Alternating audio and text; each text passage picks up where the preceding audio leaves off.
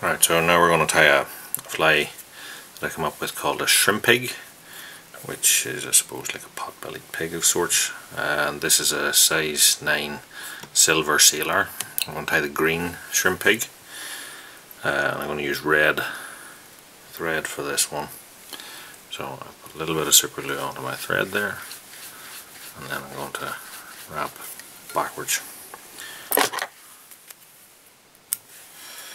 Now, I'm going to put a butt in here of silver oval.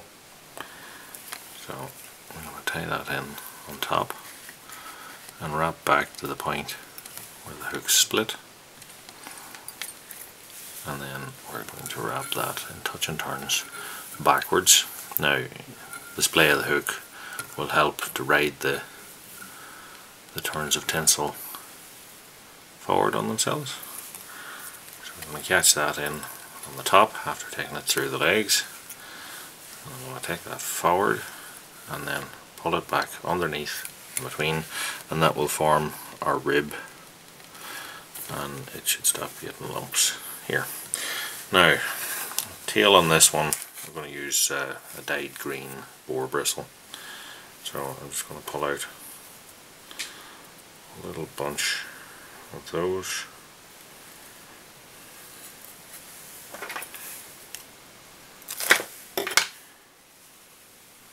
And then I'm going to place them on. Now, again, length preference up to yourself.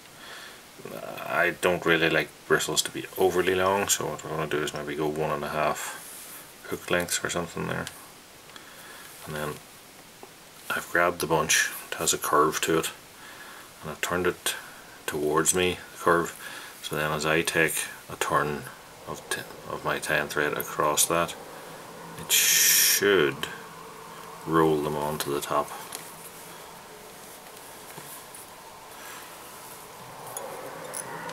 Of the fly, then I can pull them out for length.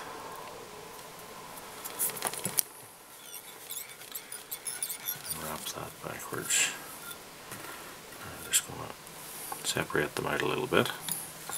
Now, the boar bristle does not compress, so what I'm doing here is I'm cutting, I put a bit of a bend into it there, and I'm going to cut, watch the angle of my scissors, so that it cuts them at a little bit of a taper. And wrap them forward. Now, I'm going to take this point just to put a little bit super glue there, and then wrap over that. And that.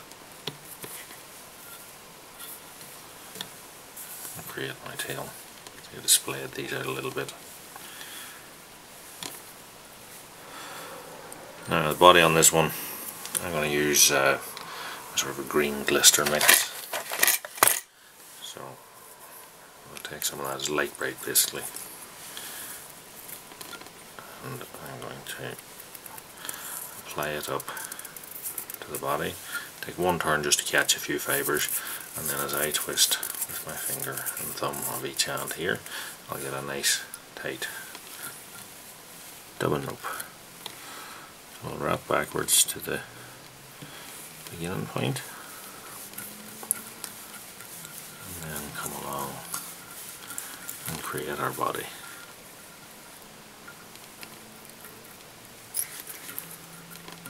Okay, so now we're just going to wrap on our silver oval rib,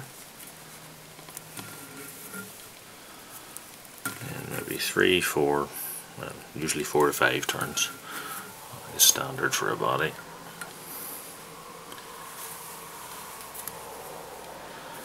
Get it to here, turn it so that it's straight up the shank, and I'm going to fold it back on itself and wrap that on. I've left a little bit of room at the front here, maybe more than what I usually would, because we're going to have 2 hackles at the front, a wing, 2 hackles, and then I'm going to try and create a pearl head as well. So, first things first, I'm going to put on an underwing. For this one I'm using yellow crystal hair. I'm going to double it over, lay it on, fold it over on itself again. Then I will have 4 strands of yellow crystal hair. Now the wing, chartreuse spur, some description, you can use fox. Here I'm going to use a bit of runner. So I'm going to cut that off. And now on this one I'm more interested in the underfur than the yard hair, so I'm just going to pull the yard hairs out.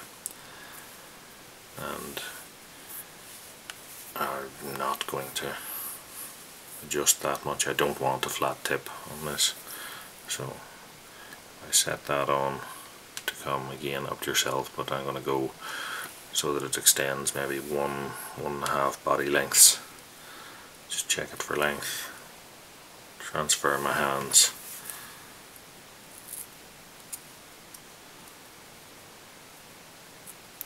and trim that down. Now I have my dubbing needle. I take a little dab of super glue and just right on the very tips of it, and before it dries, apply it up.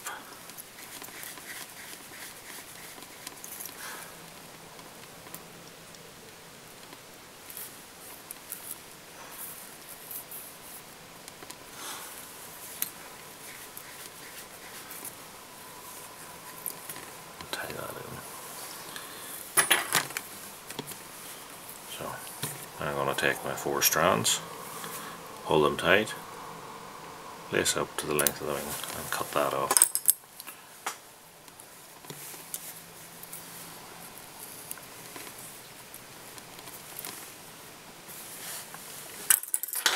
So take a little bit of glue onto the thread there, and one turn at the rear of it, and that, when I squeeze it, will set the wing in the position I want. Now, there are 2 hackles on this one. The first one we're going to put on is a cock pheasant rump feather, and this one's been dyed black. So don't really want a big pile of this on, so what I'm going to do is strip one side of it, then fold the fibres and nip out the tip.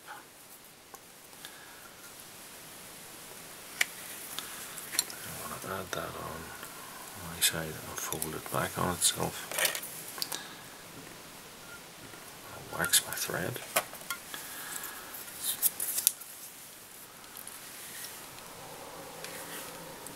And just create a little base for that to go on.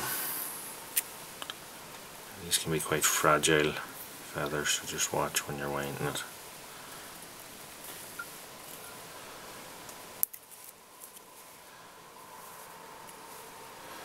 Also quite short, so you're only going to get a turn and a half, maybe 2 turns out of one.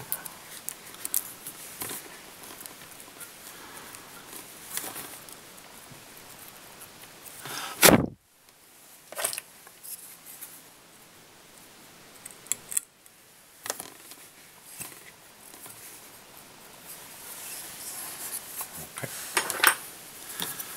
And then trim off that.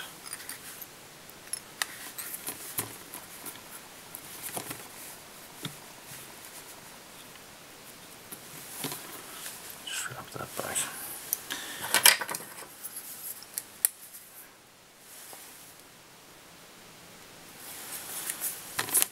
Now, next I'm going to put on a chartreuse hackle, and this time I'm actually going to use a chartreuse badger. So I have a nice little bright chartreuse. You could just, if you don't have badger cape, you can just put on a straightforward Kelly green or Highlander green hackle here. So I'm just doubling over this hackle, and then as usual nip out the tip, separate forward a few fibres so that you're catching a little bit of stock.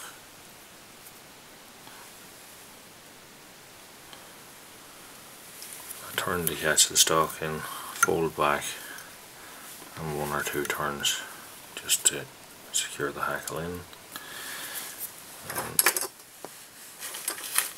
now we will wrap the hackle on. So you see, once I put on a turn, I just set my finger on and stroke it backwards into position. When I make the turn around my side, I use my thumb to do the same.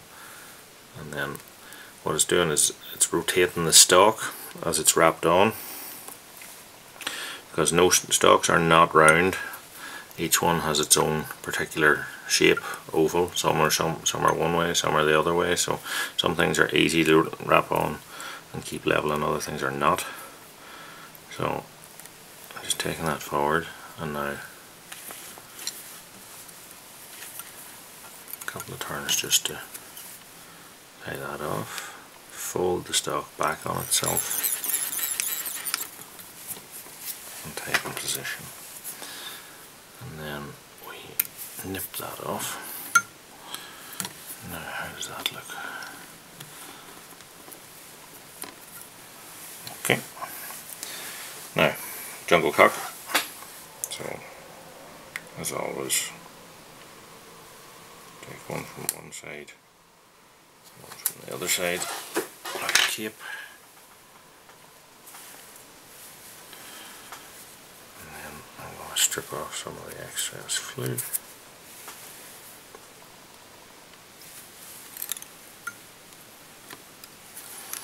I put a turn across the stalk, and then I just pull it forward a little bit, set it in position. Then we take the one for the opposite side and do the same. Now, I was talking earlier about the shape of stalks. Jungle cock is one of those feathers where the stalk will tend to rotate away from the normal way we would want it to lay. So for that reason I'm putting a wrap on the stalk. See the way it twists itself? And then the idea is that if I pull that through so that then my turn of silk is actually on a little bit that has the fibres on it, that will rotate it back into position. Now,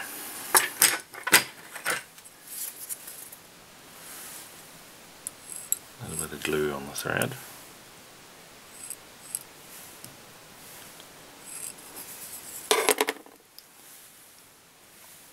Then we're going to wrap our head backwards up just to build it up. The glue stops it from sliding off itself. Now, you can double those back if you feel like it, or just because we're using glue on the thread here, I'm happy enough just to nick off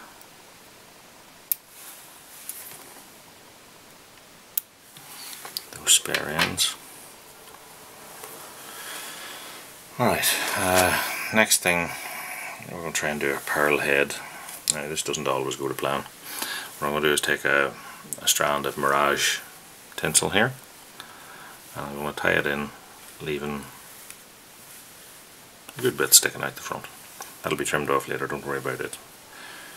So,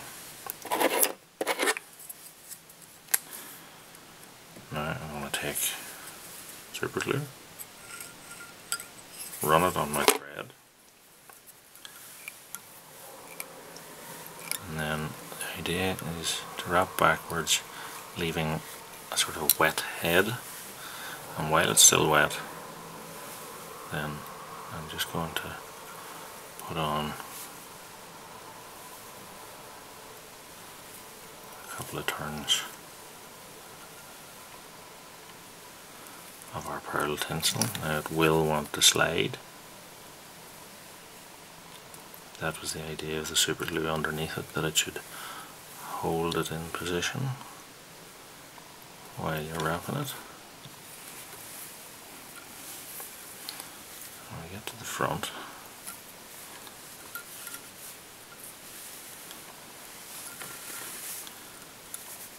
I don't want too many turns on my tying silk to finish that head off. Just a couple, and then we trim off tight as we can our spare ends of the mirage.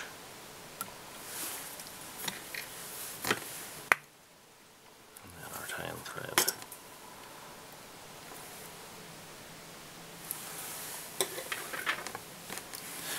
And now take our dubbing needle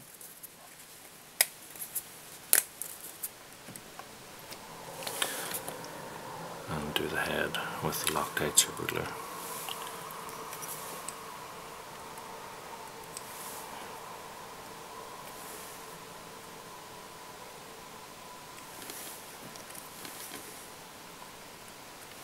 I'm just rotating the fly so that I can get all the way around it.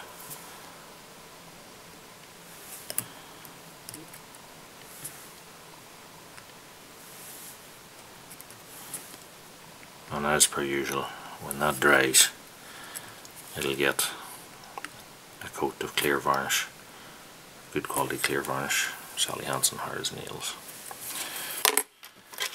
There's one fibre I don't like there, so I'm just going